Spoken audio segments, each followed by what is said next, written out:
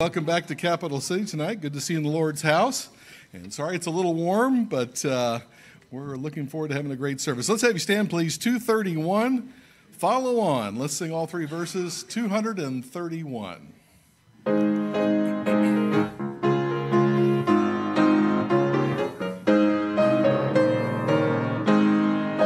Down in the valley with my Savior I would go, where the flowers are blooming and the sweet waters flow. Everywhere he leads me I would follow on, walking in his footsteps till the crown be won. Follow, I would follow Jesus. Anywhere, everywhere I would follow on.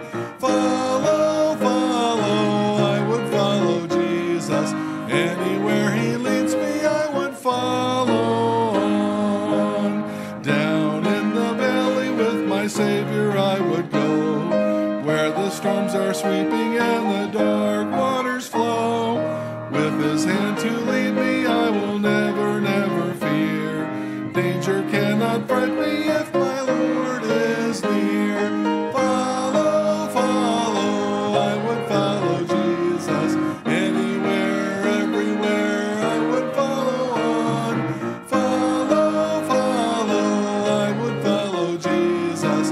Anywhere he leads me I would follow on. Down in the valley or upon the mountain steep, close beside my Savior would my soul ever keep.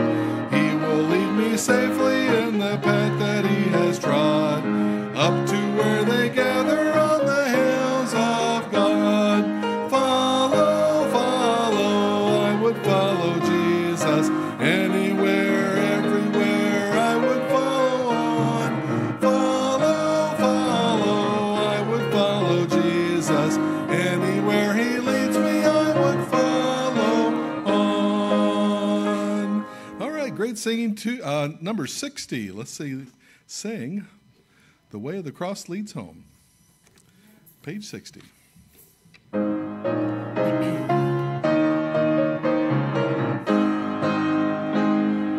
must needs to home by the way of the cross.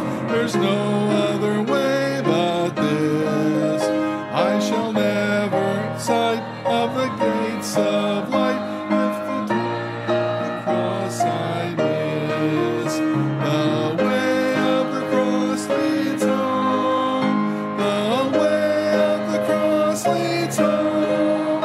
It is sweet to know as I onward go. The way of the cross leads home. I must needs go on in the blood-sprinkled way, the path that the Savior trod. If I never climb to the heights sublime, where the soul is at home with God. The way of the cross leads home. The way of the cross leads home. It is sweet to know as I onward go. The way of the cross leads home. Then I bid farewell to the way of the world, to walk in it nevermore. For my Lord says, come, and I seek my home, where he waits at the open door.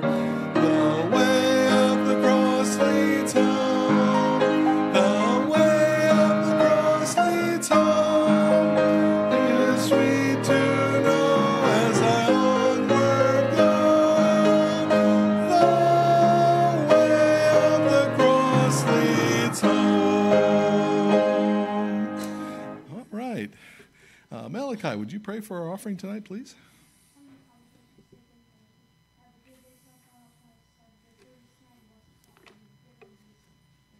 Amen. Thank you. You may be seated.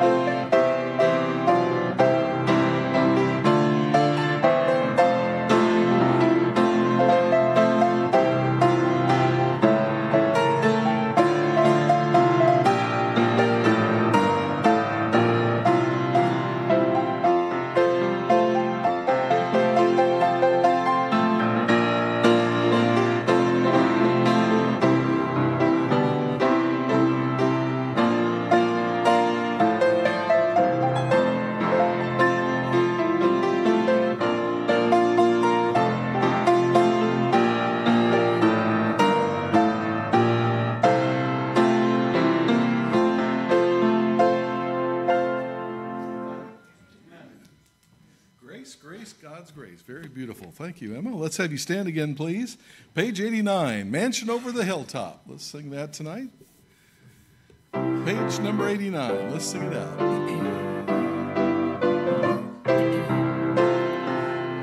I'm satisfied with just a cottage below,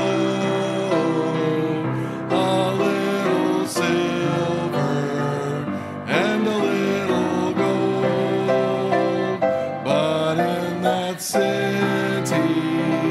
where the ransom will shine, I want a gold one, that silver line. I've got a mansion just over the hilltop in that bright land where we'll never grow old. Then someday yonder we will never more wander, but walk on streets that are pure as gold. Though often tempted, tormented and tested, and like the prophet, my pillow was stone. And though I find here no permanent dwelling, I know He'll give me a mansion my own.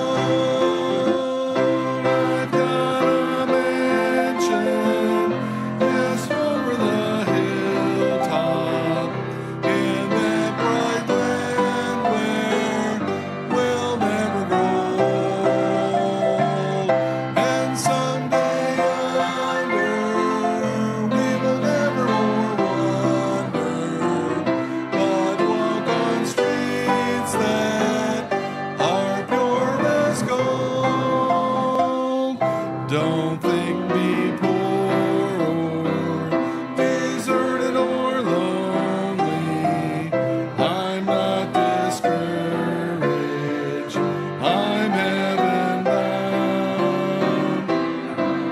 Just a pilgrim in search of that city. I want a mansion, a harp and a crown. I've got a mansion just over the hilltop in that bright land where we'll never grow old. And someday yonder we will never more wander, but walk on streets that are pure as gold. All right, great sing. I love that song, Mansion Over the Hilltop. Let's have you remain standing and pick up your Bibles for Pastor. Yeah, isn't that a great song? Looking forward to that day we get to heaven. And I got a lot more people on the other side than I used to have. And so heaven is a lot sweeter. I think the older you get, I think that takes place. When you're young, I don't think you typically think about that. But I've been here a long time. We've seen a lot of people in our church through the years go to heaven. And we miss them, but we're going to see them once again. So that's a great song to sing. Turn in your Bible tonight to Matthew chapter 5. Thank you for coming to church tonight. Mark chapter 5. Did I say Matthew? Well, what can I say? I'm getting older. What do you mean? That wasn't kind at all. It's the truth. I know it's the truth. Mark chapter 5. Mark chapter 5. And verse number 25. I've been reading out of Matthew. So verse number 25 through verse 34. We're going to preach on another great word of the gospel tonight. Hope it'll be a help to you and an encouragement to you.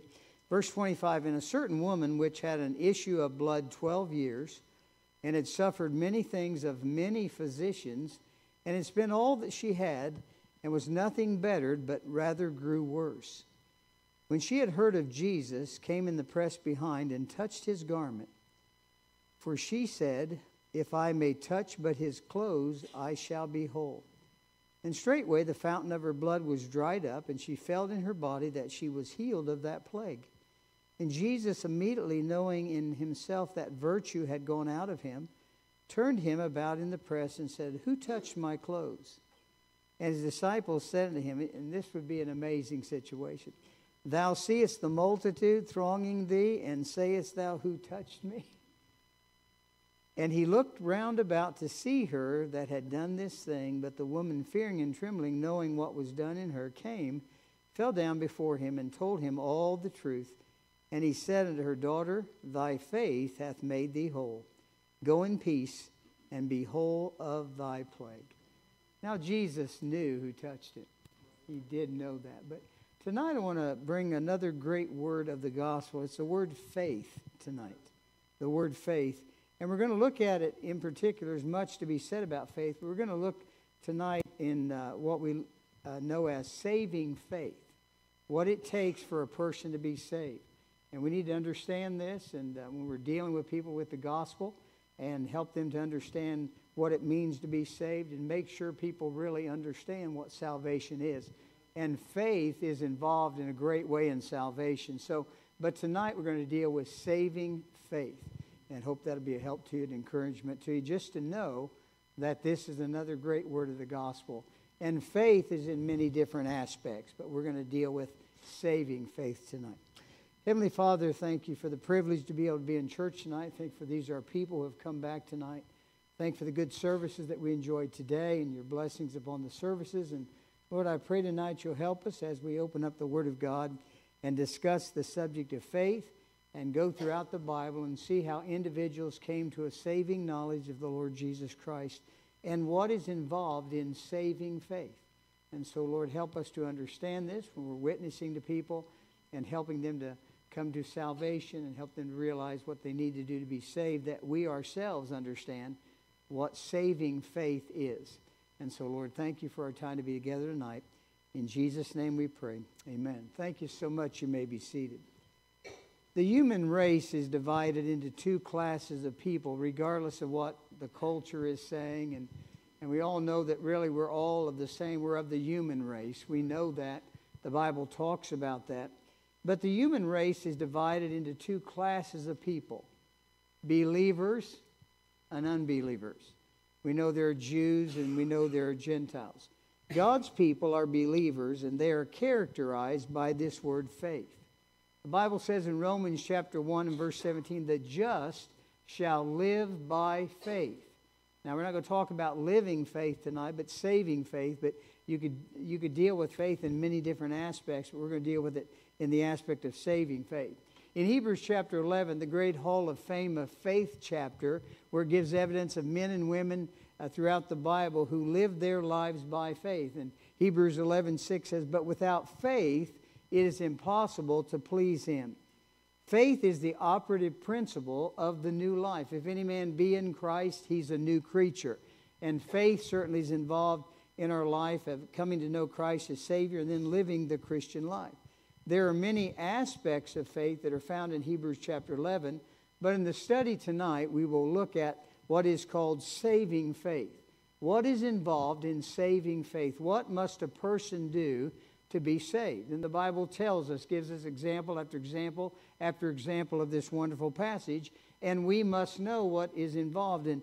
My wife, for many years, she taught kindergarten at a Christian school, and then many years she taught children's ministry and taught women's ministry and was in me with the youth ministry and pastors. She's done a lot of different things. But even when she taught in a Christian school and she would teach on the subject of heaven, hell, she'd always have a bunch of kids raise their hand. No kid when they're 5 years old wants to go to hell.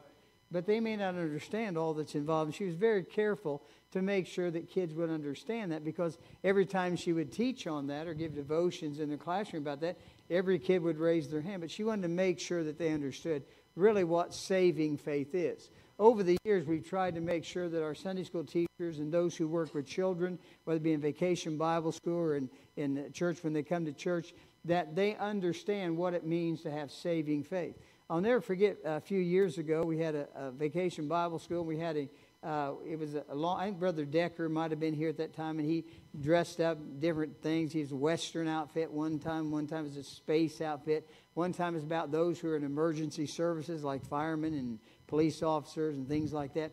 And I think we had a firehouse out in the back that the kids could go through. It was a firehouse, a smokehouse. What you need to do if a fire breaks out in your house, and they told the kids to crawl on the floor and get below the floor. And that was a great tool and a great thing. And we had the firefighters here that night, and they brought their trucks and the sirens, and they brought their hoses, and they shot the hoses against the back of the building and stuff. And some of the kids wanted to, it was warm, and some of the kids wanted to get wet, so they turned the nozzle down a little bit, and they kind of sprinkled the kids so they could get wet and everything. And I remember some kids got home, and I got a call.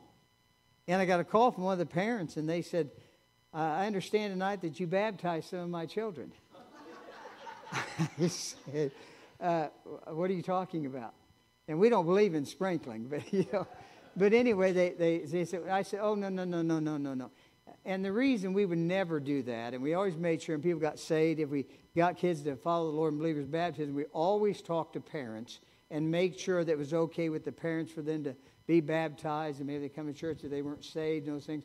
Well, I'll never will forget that. I said, no. I said, the firefighters were here, they used their hose and they sprinkled the kids, but they were upset, and I guess rightfully so. They didn't know me, didn't know the church, and they calmed down after that. But I remember that.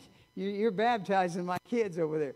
And so, no, that's not what we're doing. So that's not, saving faith is not getting sprinkled by the firefighters, okay? So we need to understand that. But what must a person do to be saved? Acts chapter 16 is a great passage of Scripture on this. It talks about the Philippian jailer in Acts chapter 16. And let's read in verse number 26. The Bible says, and suddenly there was a great earthquake, so that the foundations of the prison were shaken, and immediately all the doors were opened, and everyone's bands were loosed. And the keeper of the prison, awakening out of his sleep, and seeing the prison doors open, he drew out his own sword, and would have killed himself, supposing that the prisoners had been fled. And we've talked about that many times, that if the prisoners escaped under your watch, you were going to die. And so he was going to commit suicide because he knew he would be killed for the loss of prisoners. But Paul cried with a loud voice, saying, do thyself no harm, for we are all here. Then he called for a light and sprang in and came trembling and fell down before Paul and Silas and brought them out. And he said this, sirs, what must I do to be saved? And they said, believe on the Lord Jesus Christ, and thou shalt be saved in thy house. So what is the human responsibility in the matter of salvation? We're going to talk about that a little bit tonight. But take your Bible, first of all, and go to 1 John chapter 2 tonight. So at great cost, salvation came to us at great cost. And it cost the death of God's only Son, Jesus Christ, who died on the cross for us. But 1 John chapter 2 is a book in the Bible. Talks a lot about really what we talk about, eternal security, and how you can have assurance of salvation. I preached on that many years ago. And I think there's about 20 evidences in chapters 1, 2, 3, 4, and 5 that tell us the things that ought to take place in our lives to make sure that we're truly saved. And it's a great passage of Scripture in a book on assurance of salvation. We're not dealing with that tonight, although that's another great word of the gospel, is assurance, and how we can have assurance of our salvation. But in 1 John chapter 2 and verse 2, the Bible says this, and he is the propitiation for our sins. Now that's a great, great big word, isn't it? It's a great big word, but it has great meaning to us tonight. And we need to understand the words of the Bible when reading the Bible. And he is the propitiation for our sins, and not only, but also for the sins of the whole world. And we're grateful that Jesus Christ died for the world. And we know that for whosoever shall call upon the name of the Lord shall be saved. There's evidence after evidence after evidence of different individuals who came to a saving knowledge of Christ. But the word propitiation, this is a great word, and it means that the blood atonement of Christ, in other words, his death on the cross, appeased the wrath of God and satisfied his justice. When he looks at God's Son and see that what he did in dying on the cross and his blood atonement, it appeased the wrath of God and satisfies his justice. If we got what we deserved as justice, we'd be in hell. But thank God for mercy. And thank God for grace and mercy and grace. Those are great words of the gospel too. But thank God we didn't get what we deserved. So propitiation means the blood atonement of Christ appeased the wrath of God and satisfied his justice. Salvation is now offered to all men. Turn in your Bible to Isaiah chapter 45. Isaiah chapter 45. And it's hard to lead a conservative Jew to Christ out of the New Testament because they believe that Jesus was a great teacher. Many of them don't believe he was the Son of God. But you can lead a Jew to Christ in the Old Testament. And so the Bible talks about some of these things, and you can use several passages. Isaiah 53 is a good passage. But you can lead a Jew to Christ out of the Old Testament. Then in Isaiah chapter 45, verse 22, the Bible says, "Look unto me and be ye saved, all the ends of the earth, for I am God, and there is none else." And so salvation is offered to all men. Now, the human responsibility is involved is by believing on the Lord Jesus Christ as Savior. We're going to talk about some of those things here in just a moment. But we know for God so loved the world that he gave his only begotten Son, that whosoever believeth him should not perish but have everlasting life. But Romans chapter 1 and verse number 16 is a great passage of Scripture. The book of Romans is a great book to study doctrine, great teaching, instruction. And then as we said many times before, you get to chapter 12. And 12 through 16 talks about practical Christian living. So now that we're saved, now that we've been born again, now being justified, all the things that we learn in the book of Romans are to be put into practice in chapter 12 and verse 1. He says, "I beseech you there, brethren, by the mercies of God, that you present your bodies a living sacrifice, wholly acceptable unto God." And then you're to begin to live out the Christian life, and God begins with those things in chapter 12 through 16. Chapter 16 is a chapter about many of the people that came to Christ. It's kind of a hall of fame of people who were saved, perhaps in the Roman Empire, whatever, in the book of Romans. But there's a lot of individuals, many, many years ago, preached on that a long time ago. But in chapter 16, it talks about those things and the people that came to know Christ. But in Romans chapter 1 and verse number 16 is a great verse. Paul said this, "For I'm not ashamed of the gospel of Christ." We ought never be ashamed of the gospel of Christ. "For it is the power of God unto salvation to every one that believeth, to the Jew first, and also to the Greek," or the Gentile. And so salvation came to all of us. So faith in Christ as our personal Lord and Savior, I believe, involves three basic steps that we'll look at here tonight according to the Word of God. Step one is a person must hear the Word of God. They must hear the Word of God. Turn to Romans chapter 10, a very familiar passage of Scripture. Romans chapter 10 and verse number 17. "So then faith cometh by hearing, and hearing by the Word of God." I will never forget, many years ago, a person came to me and said, "I feel like I'm losing my faith."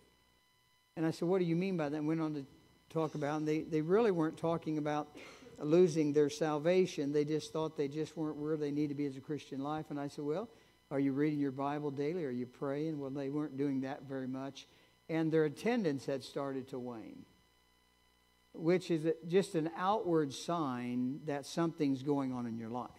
When you're not coming to church and you're not being involved in church the way you should be, there's already things taking place in your life that's got you to that place as a Christian where you once were faithful to all the services, and then maybe you start missing Wednesday night, then it's Sunday night, and pretty much it's all the time, or hit and miss all the time.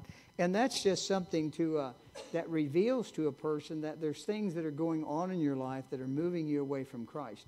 You've already begun to move away from the Word of God and the things of Christ. And that's just the outward sign, is that you quit coming to church. That's one of the things. And that's why, in Hebrews chapter 10 and verse number 25, it says, "Not forsaking the assembling of ourselves together as the manner of some is." There's always been a problem with church attendance. There's always been a problem with believers falling away. And the Bible goes on to tell us that we're to encourage and exhort one another. And so much the more you see the day approaching. The day approaching in that passage of Scripture is the return of Christ. So really, the darker it gets in this world, Christians ought to be flocking into the church. You remember 9/11? They were flocking in here. On a Wednesday night, it was packed. There wasn't a seat to be had in the church, and I preached on the world's greatest terrorist that night. And we had people getting saved through 9/11, all kinds of stuff, because people were afraid, and they were just afraid, and they wouldn't know what the Bible said and what God's Word said and the church had to say. It didn't take about 3 or 4 weeks later, they began to start missing and dropping off again when things seemed to be settling down.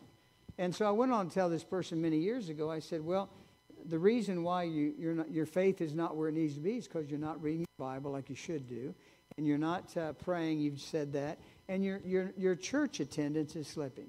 Because the Bible says, so then faith cometh by hearing, and hearing by the Word of God. Now, you're not reading your Bible, so you're not hearing from God. You're not coming to church, so you're not hearing from God. And so when we don't hear from God, and it doesn't bolster our faith, then we begin to lose our faith. We don't lose our salvation, but we begin to drift away from the Lord and not be where we're supposed to be. It's so important that you're here every time the doors are open, if humanly possible, to be in church so you can continue to hear, and hearing the Word of God will strengthen your faith. And in this church, we give you nothing but the Word of God, so the Word of God will increase your faith. And when you start missing and dropping out and missing services for no apparent reason other than you just don't want to be here, or whatever the case may be, then your faith is going to wane.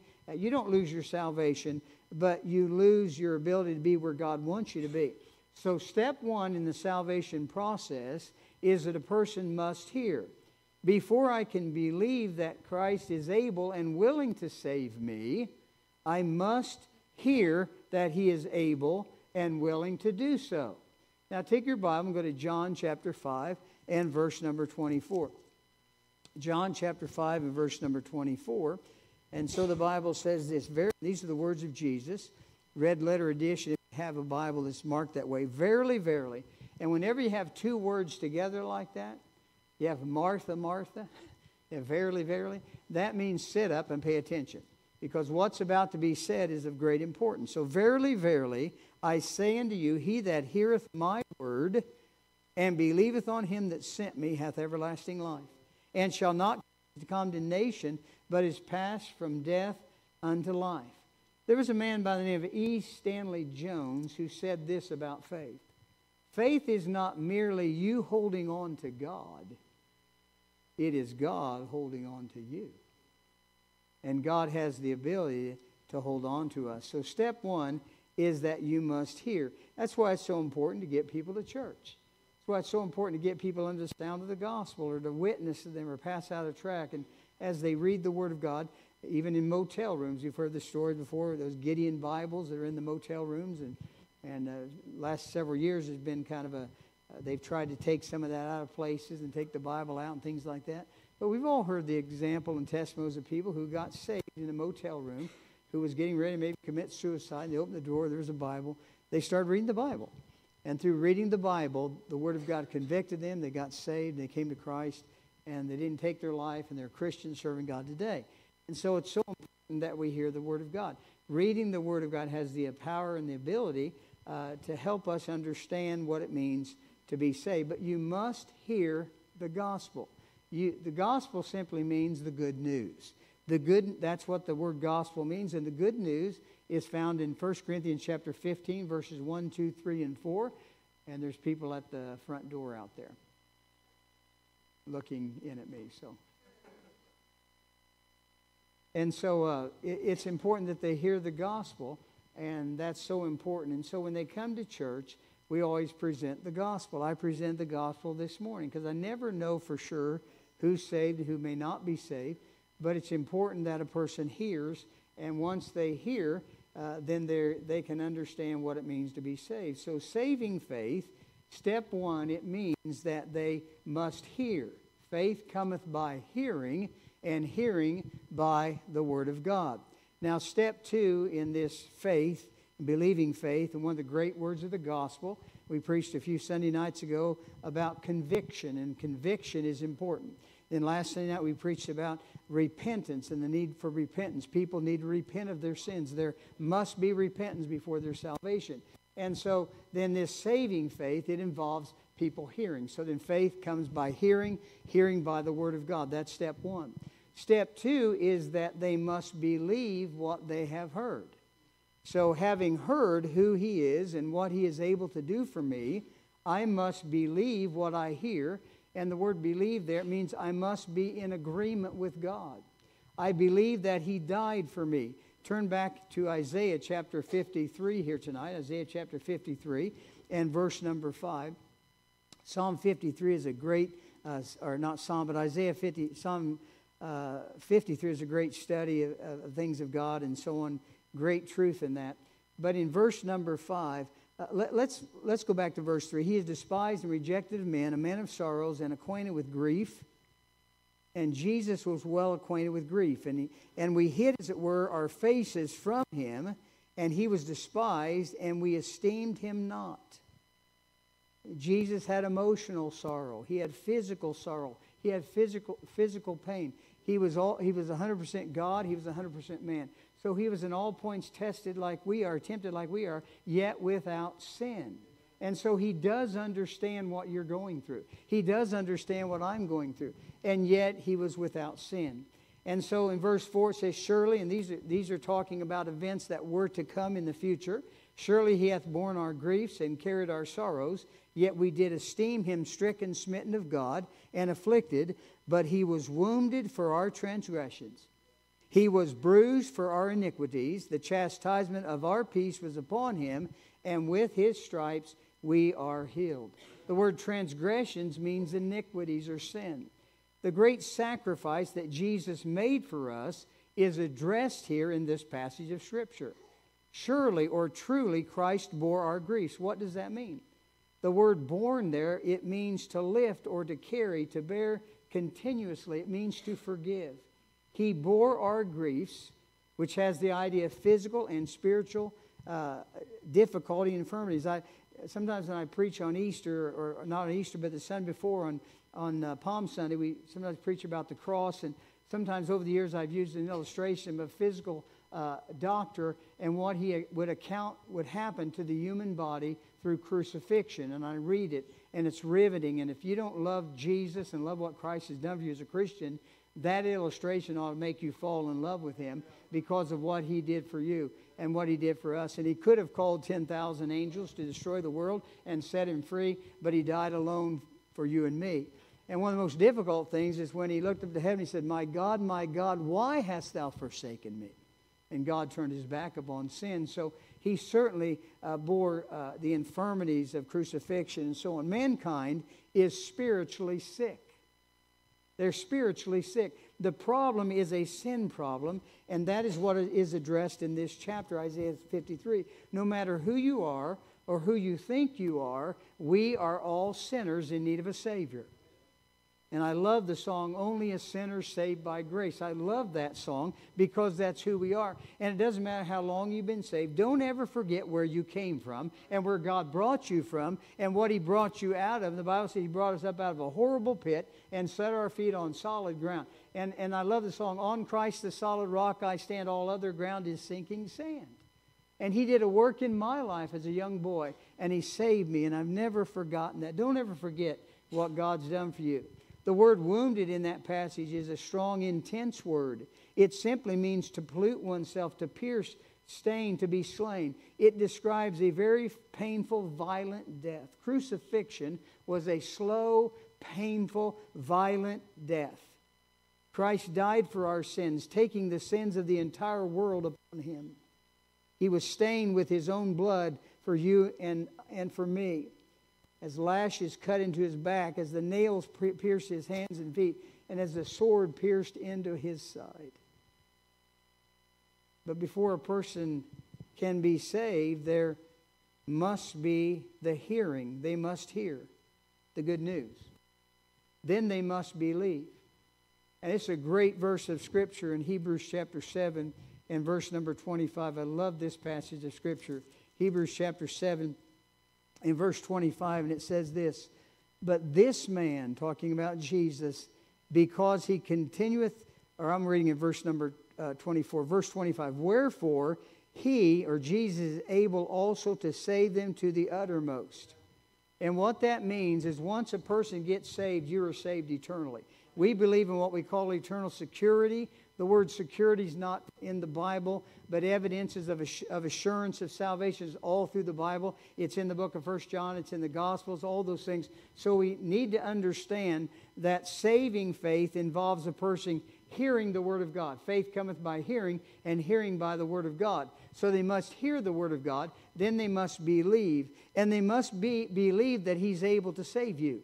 And this Bible says, wherefore He is able also to save them to the uttermost, which means once and for all, one person at a time, completely and forever, that come unto God by Him, seeing He ever liveth to make intercession for us. So the word uttermost means completely and forever. Not only did He die on the cross, but God's Son is willing and able to save you. And He's able to bring salvation to your life. But saving faith, a great word of the gospel, it must be involved that a person must hear the Word of God. Then they must believe. And He is able to save you. And He's able to save you to the uttermost and completely and forever. And He's willing to do that. Isn't that a wonderful blessing that He was willing to save me?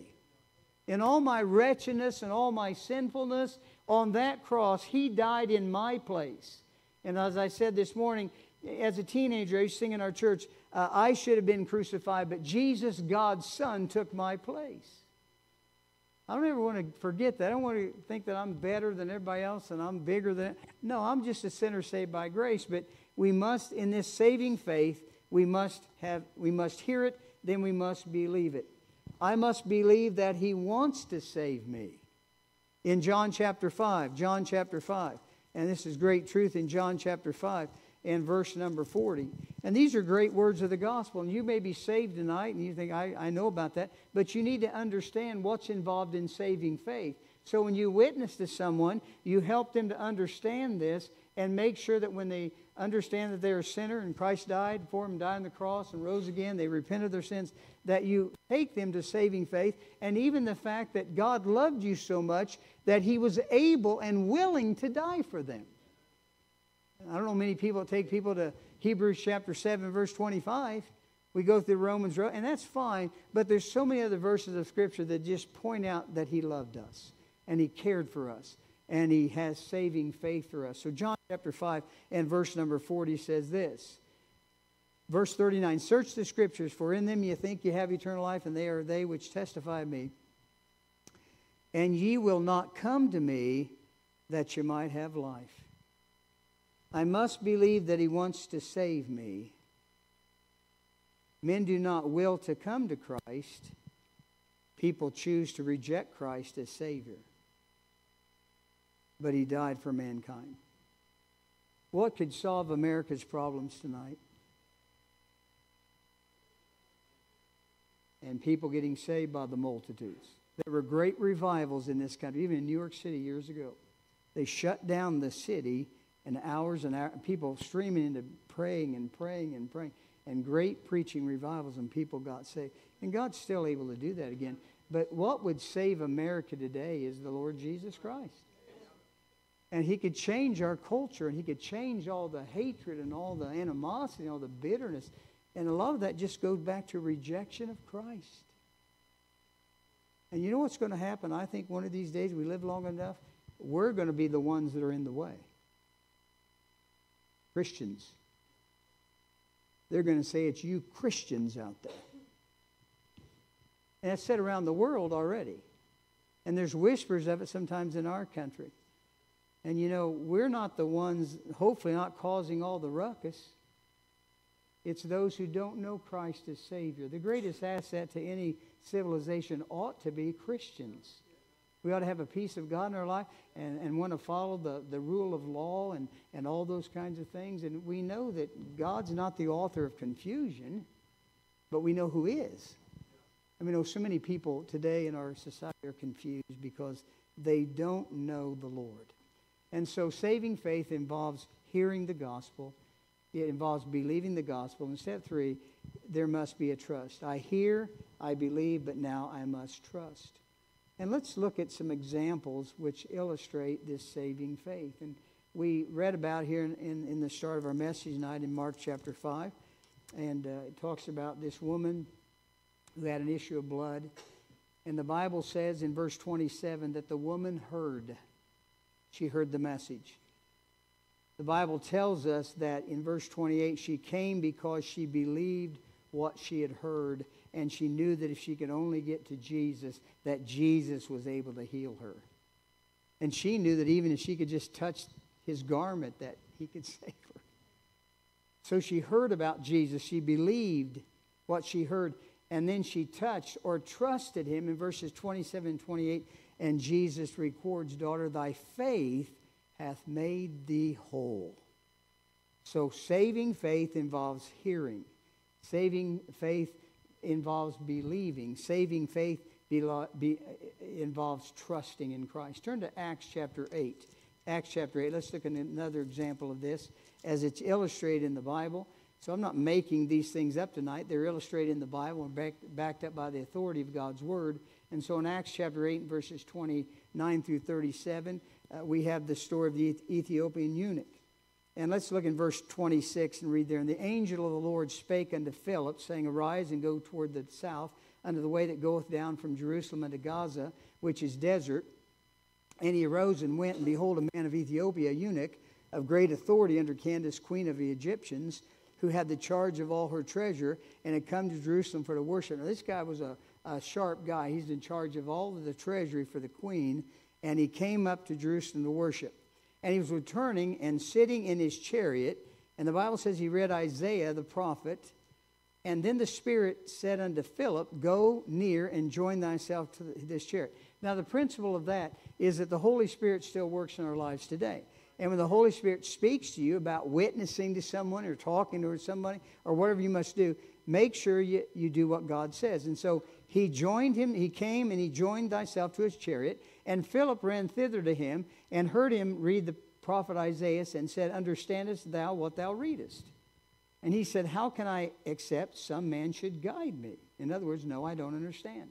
And he desired Philip that he would come up and sit with him. And the place of the scripture which he read was this: "He was led as a sheep to the slaughter, and like a lamb dumb before his shearer, so opened not his mouth. In his humiliation his judgment was taken away. And who shall declare his generation? For his life is taken from the earth." And the eunuch answered Philip and said, "I pray thee, of whom speakest the prophet?"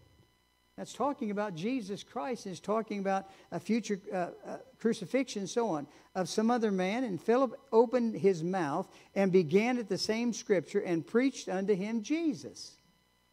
Now, a principle on that is we need to know the Word of God. Because when someone asks us a question about the Word of God, or if they ask us how to be saved, or we're witnessing to someone, we ought to be able to take them from where they are and bring them to where they need to be, that they hear the Word of God, that they believe the Word of God, they trust the Word of God, and they know that saving faith is available. God is able to save whosoever shall call upon the name of the Lord. We looked at that in Hebrews chapter 7, verse 25. And the truths of that passage are evident. And so here's this man, a very powerful man, a man who was searching for the truth. And in verses 30 through 35, he heard about Christ. And in verse 35, it says he preached unto him Jesus. And he believed on him in verse number 37. And he trusted him his own Savior, verse 37. And he got saved. I really believe today the battle in our country, it's a spiritual warfare. I believe it's God and Satan. And he's stirring up people and causing them to believe lies and all those type of things because he wants to damn their souls to an eternal hell. And the Christians are over here who we are still supposed to be the salt and the light of this earth. And there's a conflict. And we're to bring the salvation to a lost world one by one. And try to see them transformed by the saving gospel the same way that we were. And so the same saving faith. We heard it, we believed it, then we trusted Christ as our Savior. And the Philippian jailer is also a person that did that as well in Acts chapter 16.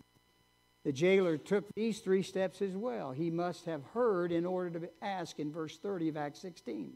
Then he believed, in his immediate confession by baptism and his changed life proved that he trusted Christ to save him in verses 31 through 34.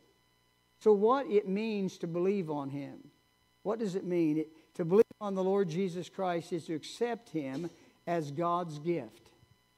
He came into his own, Jewish people, he came into his own, and his own received him not.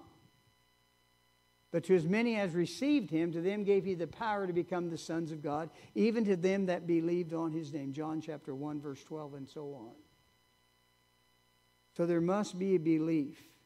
Turn to John chapter 6. This is a great verse of Scripture. John chapter 6 and verse number 37. And one of the great words of the gospel is saving faith. It's saving faith, and it's faith. And we're looking at the aspect of saving faith tonight.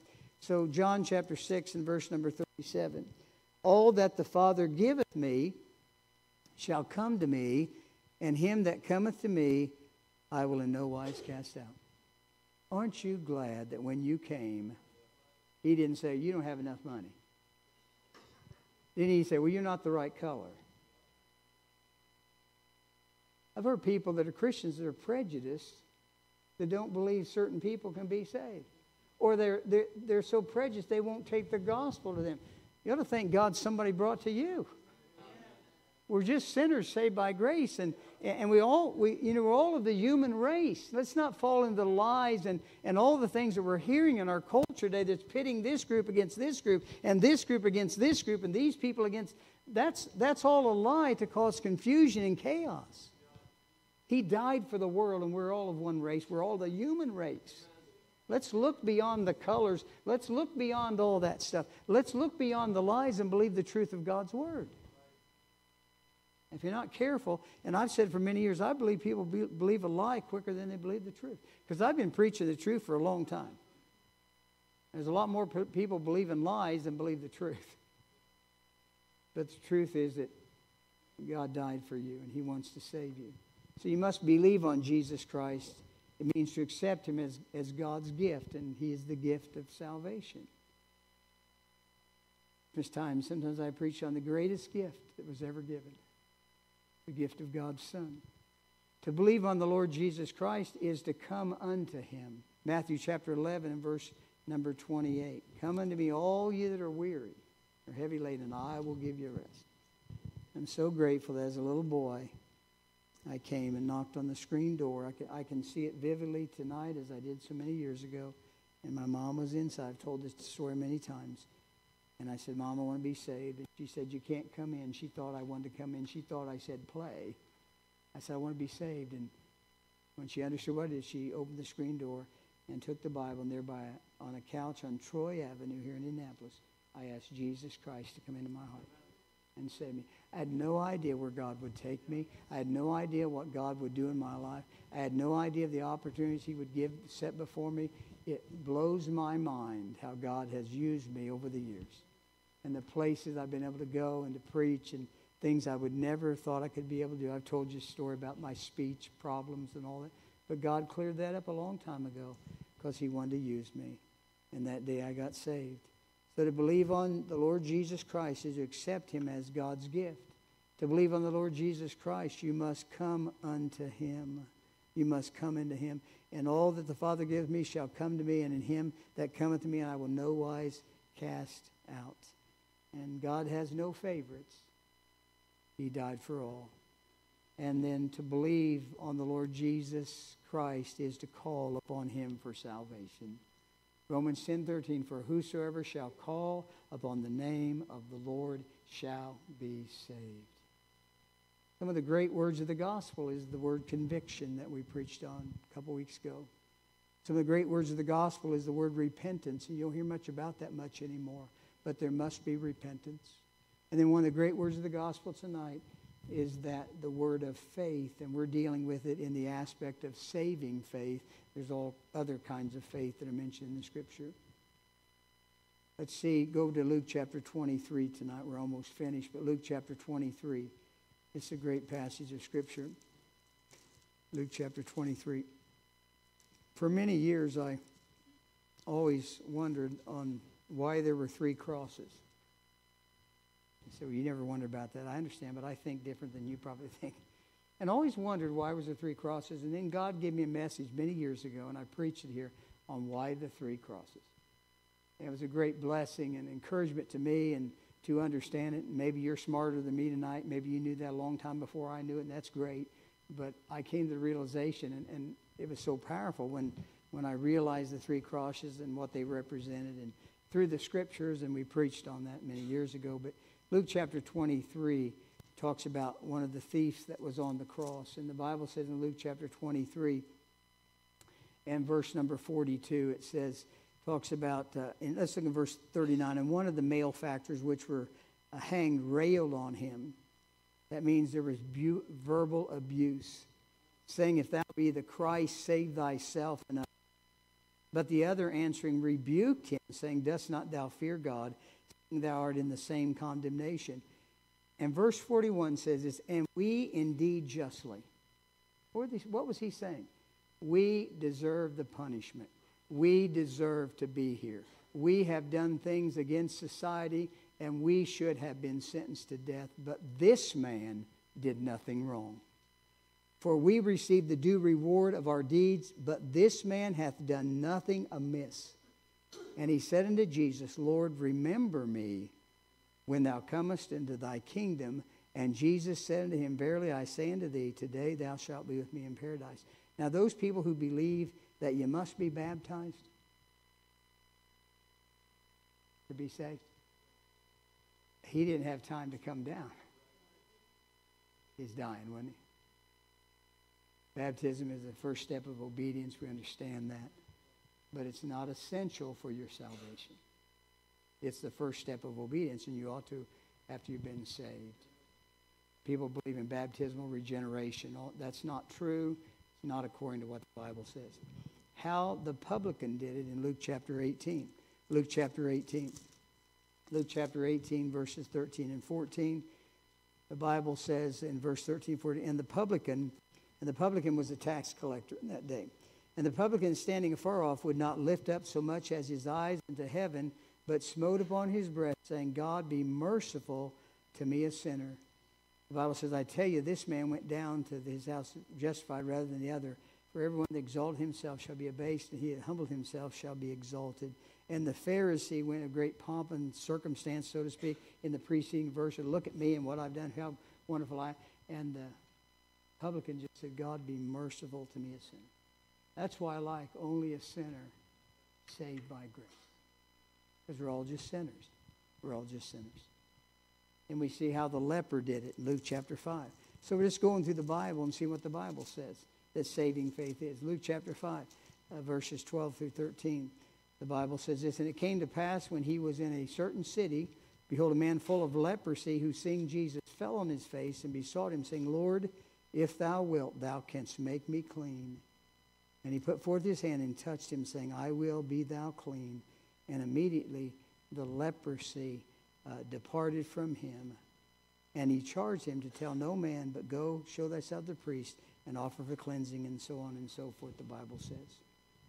Then it talks about how the Gentile woman did it in Matthew chapter 15. Matthew chapter 15.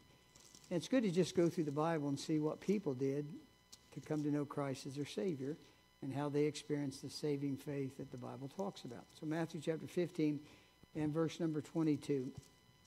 And the Bible says this in verse 22. And behold, a woman of Canaan came out of the same coast and cried to him, saying, have mercy on me, O Lord, thou son of David. My daughter is grievously vexed with the devil. But he answered her not a word, and his disciples came and besought him, saying, send her away, for she crieth after us. In verse 28, then Jesus answered and said to her, O woman, great is thy faith. Be it unto thee even as thy wilt. What Jesus was saying, I've seen you have great saving faith. Saving faith involves you must hear the gospel. You must believe the gospel. Then you must trust the gospel. And that is what's involved in saving faith. Great words of the gospel. Faith. In this aspect of saving faith. To believe on the Lord Jesus Christ is to rely only upon him for salvation. Do you believe like that? And the Bible says you're saved. And aren't you grateful tonight that one of the great words of the gospel is saving faith? And it goes out to whoever you want to take it to. Many years ago, we had visitation in our church, and we had people knock on doors, and we had people make visits and things like that. And I said, if the person you're at home is not home, leave a tract, leave a note, but then go to the left and go to the right and put a gospel tract or knock on that door, because you can't take the gospel to the wrong address. And saving faith would change our culture and would change our country. And Jesus did it in his day, and we can still do it in our day. One of the great words of the gospel is conviction, is repentance, and it's faith. And I trust that you'll believe these things based upon what the Word of God says and what's involved when a person comes to saving faith in Christ. And all God's people said, amen. Heavenly Father, thank you so much for the privilege to be here tonight. Thank you for our time to be together, Lord, in the Lord's house tonight. And we pray, Lord, that you'll help us to understand the truths of the gospel and the truths of these messages that we're bringing on Sunday night, great words of the gospel. And Lord, I pray that you'll help us to believe these things and to understand these things and to take the gospel into our communities and to see people come to a saving knowledge of Christ the way that many of us here tonight were saved in maybe the same fashion. To take a tract or to invite someone to church or witness to people. But help us to truly understand what saving faith is, that people must hear. They must hear the gospel. They must believe it. And then they must trust the one who is able to give it. So Lord, help us to do our part to get people to church, to hear the gospel, and do our part in our communities to see people come to salvation through the person of the Lord Jesus Christ. In his name we pray. In Jesus' name, amen.